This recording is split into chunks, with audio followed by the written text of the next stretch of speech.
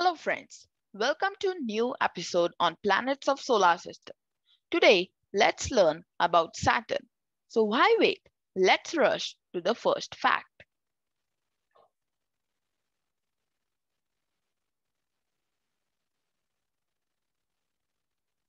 Saturn is the second largest planet in our solar system.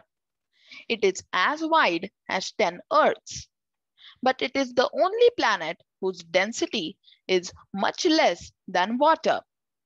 It is predominantly made up of gases, hydrogen and helium. If Saturn was placed on an enormous ocean, it would float.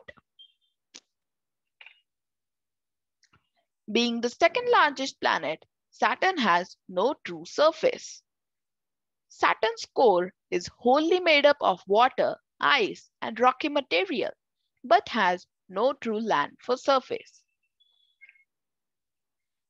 Instead, it is made up of gases, liquids, and yellow ammonia crystals which move around the planet, making golden clouds and storms.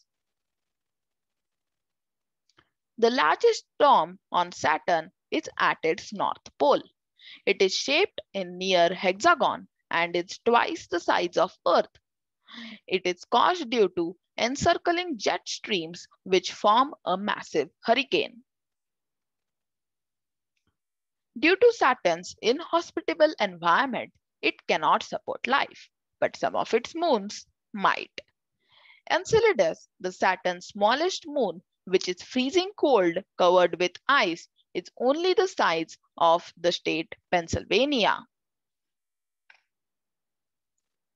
Titan, the Saturn's largest moon, is nearly as wide as Canada. Titan is the only moon in the solar system with clouds and a dense atmosphere. Both Titan and Enceladus are blessed with liquid water below their crust, which make them potentially capable of sustaining life.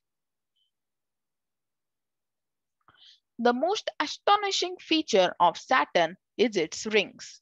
Saturn's ring system is the largest and the most complex in the entire solar system. It is made up of various entities consisting of moons, comets, and asteroids.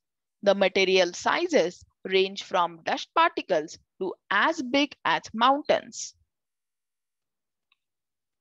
Saturn's rings are divided into 7 major groups, about 4.5 Earths, but only 2/3 of a mile thick.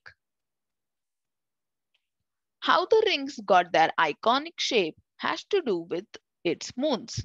Moons orbiting near the rings, called shepherding moons, use their gravity to give the ring a circular path. Saturn has astonished many astronomers till now. Ancient Romans named Saturn after god of agriculture, which they supposed Saturn to be a star. After years, many astronomers like Galileo Galilei, Christian Huygens, and Giovanni Cassini discovered it as a planetary gem. Do see other videos in the list. Do not forget to subscribe if you haven't.